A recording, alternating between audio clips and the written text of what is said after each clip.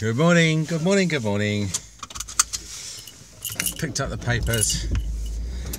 I'll put in an order for sunshine Saturday afternoon. Much to the amusement of the woman behind the counter. Still overcast. Still not very July. Not very early August. Fingers crossed, eh? At least we don't have torrential downpours forecast. So, how are you anyway? How are you? All right? Good.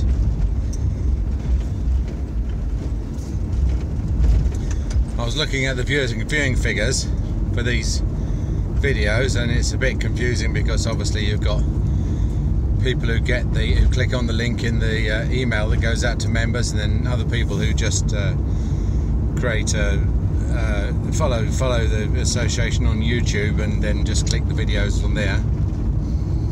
Although that is a bit tricky because they're unlisted, so you can't search for them and find them. Someone has to give you the link, and that's the whole point. Is the link gets sent out in the daily email. So, but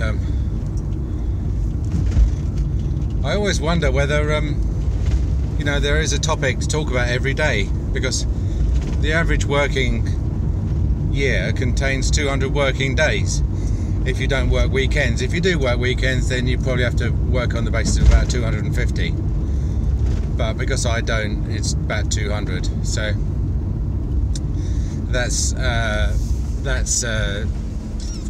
40 weeks, isn't it? 5 days a week. And you may ask, well, where did the other 12 weeks go? Well, the answer is that 4 to 6 of them go on holidays, and or 1 to 2 of them in my case, and then you've got 7 bank holidays, and then you've got you have to allow for like 2 weeks off sick. So and then a few days when things don't work. Talking of not working, this phone thing is glitching, and it's annoying. I think what happens is when it's recording video, it doesn't, because of historical limitations with the file system, it doesn't record the video as one massive file. It sort of splits it up into megabyte, multi-megabyte chunks. So it probably does like a megabyte, and then it sort of stops and starts again. And it's supposed to stop and start seamlessly. And I'll have it on airplane mode, so I don't have anything else going on in the background. Or rather, there's no sort of talking to the internet or Wi-Fi or anything like that. And I thought for a time that had solved the problem, because I had lip sync issues. And what happens is the video tends to stutter, but the audio carries on. So I end up with a video where the first half the voice matches the sound, and the second half where it doesn't. And to be honest with you, that is a right royal PIA, because what you have to do is you have to cut the video in the middle, and then try and see if you can salvage the bit that's been lost, or at least cut it out, and then you have to match the second half video up to the second half audio. And so it will be so much better if I had a reliable camera that was dedicated to the job, that just where it wasn't just like one of a number of things that this device does. Because I think even if I put it in airplane mode, it's still doing things in the background. It's still I don't know, it could be playing music in the background for all I know. So, and yesterday it stuttered rather badly, which was a right pain, and I had to spend half an hour trying to sort it all out, and you end up with a jump cut in the middle of it and everything. Listen to me, eh? Ridley Scott, Biddly Boddly Boo. Talking about film directing. So, but I won't pay for a GoPro 5. They're too expensive. They're about 300 quid. So I'm not going to spend money on that. I'm just not. I will do when I've just got over my, because it takes the shakes out, and I don't know what the audio processing's like. Funny enough, it's the audio that's the most important bit. The best audio I ever had was on the Apple iPhone, I must say. But that's because that was designed for audiophiles and people who were creative types, and they wouldn't put up with you know, the colour not being right, or the audio being compressed, or you know, or lossy. And I used to do audio podcasts using my Apple iPhone 4, and that was brilliant. The audio was, you know, just as good as any condenser mic. I've ordered some more stuff for the barbecue this weekend. I've ordered an upgraded sound system because my little Bluetooth speaker's not going to cut it. And I've ordered some big buckets so that we can put ice and drinks in them. And what else? Oh, well, a few bits and bobs. The marquee's still not resolved, this bloody German company. They're messing me about, you know. We're getting to the point now where I don't think they could even replace the bits if they decided to. So I'm going to have to ring them up again today. And yeah, so I mean, they're so stupid. I mean, because I've got until October or something to return this blooming thing, and as defective, or not doesn't work as advertised, etc. So they're just going to get the bits, the mangled bits, back in a box. It'd be far better for them just to send me a few spares and not to have to refund the whole thing, because Amazon will refund it and then they will deduct it from them. So it's not like, it's like when with the old direct debits for the association. If anybody asked for their money back, the bank just refunded it and then just got it back from us. We had like a 24-hour window to argue why we didn't think that it should be refunded, and then if we missed that, or they didn't accept our explanation, then that was it. So today, let's talk about let's have the talk. let's have the talk about the difference between men and women, and in particular men and women in the dental surgery, because there is a difference. Oh yes. Now, what on earth, if you're doing a checkup from the neck up, what on earth do gender differences have to do with anything? And the answer is quite a lot. And what you can do is you can save a lot of time. If you haven't read this book, Men Are From Mars, Women Are From Venus, it was very popular many years ago, and now it's become a bit passé, and people are, oh no, it's a bit like Stephen Hawking's Brief History of Time. Have you read that? Which again is an interesting book, if you're into that sort of thing. But this, I think the Venus Mars book is really a management book. It's just compulsory reading for anybody involved in providing services to the public, because it sets out in a very easy to understand and very memorable way the psychological differences between men and women, and how you can run foul of them by misunderstanding and effectively misdiagnosing a man as a woman and a woman as a man, etc. Okay, so what do you need to know? What's the day-to-day knowledge that you need to know? When people are coming to you, they've got toothache, they've broken a denture, they don't like how they look, etc. They're coming to you with a problem. And the way that men and women deal with problems is actually quite different. No one is better than the other, but they are complementary. The two are complementary, because if you put the two approaches together, then you're pretty well guaranteed to find a solution. So let's start with men first. Men, if a man has got a problem, first of all, he will not want too many people to know that he's got a problem, because men are, because they're providers, and they are, they're sort of seen as the hunter-killers. they don't want too many people to know that they've broken their bow and they don't know how to stick it back together again, or they've trapped a deer and they don't really know how to kill it.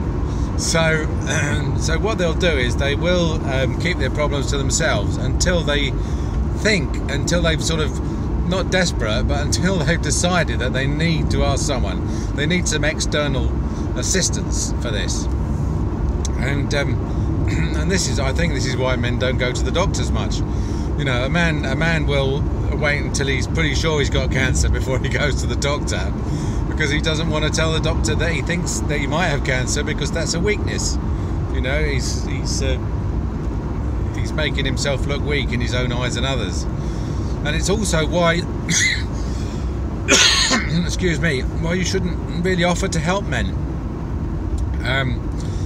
You know, if I'm struggling with something, and most husbands and wives will recognise this, if I'm struggling with something and my wife will say to me, look, you know, actually, darling, if you did it like this, X, Y, Z, whatever, you'd probably fix that, or you know, or would you like me to come and help with that? The worst thing you can say to a bloke, and the answer will be no, because when a man gets an offer of help, an unsolicited offer of help, then he will consider that an insult. Not an insult, but an insulting, belittling, and minimising, you know, his abilities, and sort of inferring that he's not capable and generally, you know, has reached the limit of his limited. He's reached the limit of his abilities, and it's apparently obvious to everybody, and so that's why men don't really welcome unsolicited offers of help. Now, if once a man has decided that he needs help and that he can't solve this problem, then he'll go to someone, and he'll go to the person who's the best person to ask. Out of everyone he knows, he'll think, which one person is the best person? You know, ask a friend, who's the best person to ask? And so, and he'll go to that person with a very, very specific request. He'll say, you know, I'm putting up a shelf, and I need some screws. What is the best screw for putting up a shelf? And if the person says, oh, you're putting up a shelf, oh, would you like some help? I'll come round and help you put the shelf up. He'll go, no, don't insult me. All I need to know is the screw size. Please, can you just tell me the screw size? And so if you tell him, if a man comes to you as a dentist and asks a question, then he's going to be looking for the answer to a very specific question, like how do I replace this tooth? Why are my gums bleeding? And so you can be very specific with men and limit really your answer to the question. Now, when women come in, women are motivated entirely differently when they have a problem. That's because their problem-solving mechanism is no worse or no better. It's just completely different. And the way that women solve problems is by thinking about them. And that's because the sort of problems that they've got are more amenable to thinking. Because they are, to a certain extent, they're more emotionally driven rather than logically driven. And that's good, because a lot of the work that they do is emotional, in that they're the nurturing and the caring side of the partnership. And so a woman's problem typically would be, you know, to what extent should I make friends with someone, or to you know, how much you know, should I let my kids stay out after such and such an hour, etc. And really, when they what they will do is they will want to talk about the problem with someone, and the whole point is that they are not really looking for you to tell them the solution. And in the same way as if you ask a man if he wants help, unsolicited offer of help is going to annoy a man, an unsolicited solution to a woman is also annoying, because she basically wants to discuss it so she can get things clear in her own mind. The solution in almost every case with a woman will come from within. It won't come from... Now, I'm not saying that women don't want help or need help, and that women can make their own dentures and stuff like that. But what I'm saying is that they really don't appreciate you telling them straight away what you think that they should do. So if you say, you know, if a woman comes along and says, oh, it's difficult to think of examples on the fly. but basically, you know, they'll say, oh, we've got a problem on Saturday. Oh, you know, so and so wants to come over, and I've got to get the shopping done, and you know, and a variety of sort of contradictory things going on. What a man will do, a man will assume that she's coming to him like a man, really with a very specific problem, which is a scheduling problem on Friday, and he will then say, well, straight away I'll say, well, I can't see your problem. You know, I don't see why you keep going on about this so much. It's quite obvious that if you go to Tesco's at 8:30, Tesco's and back takes 90 minutes, and then you can drop down and get so and so, and the problem's solved. And that is not the problem solved, really, from the point of view of the woman, because actually she wants to decide for herself what's the best way to handle it, and so she will almost be thinking out loud and discussing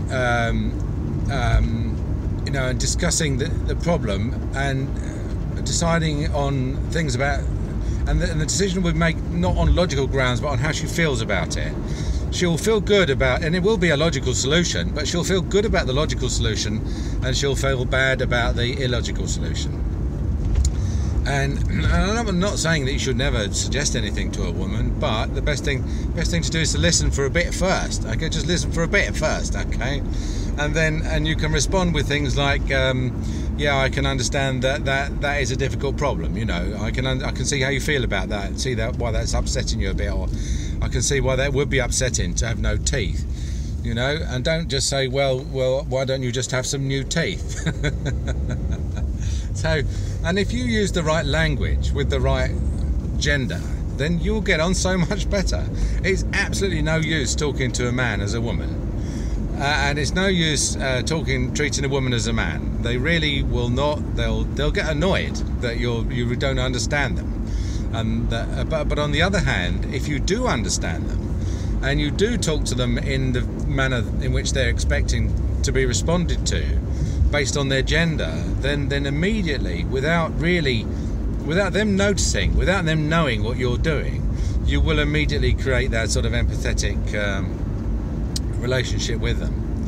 So you know, so a woman who comes in who's got a very poor appearance of her teeth will, you know, I mean, the correct approach is to say, you know, I can't. You know, that must have been very difficult for you to have walked around for 15 years not being able to smile at your grandchildren. And they'll go, yes. They'll go, yes. But if they're a man, they won't go, yes. They'll go, yes. So, what's the answer? So, what's the answer? So, and that, I mean, you know, there's much more to the book than that.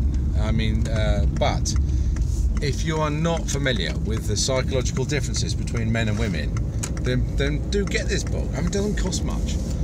The Venus and Mars book, the 1 Minute Manager, the 7 Habits of Highly Effective People by Covey, all of these really are, they're light reading. They're written for Americans, for God's sake. I mean, they really are quite understandable, and you can read them all in a week, but and you'll have them on your bookcase. Get yourself a yellow marker and just mark up the bits which are interesting.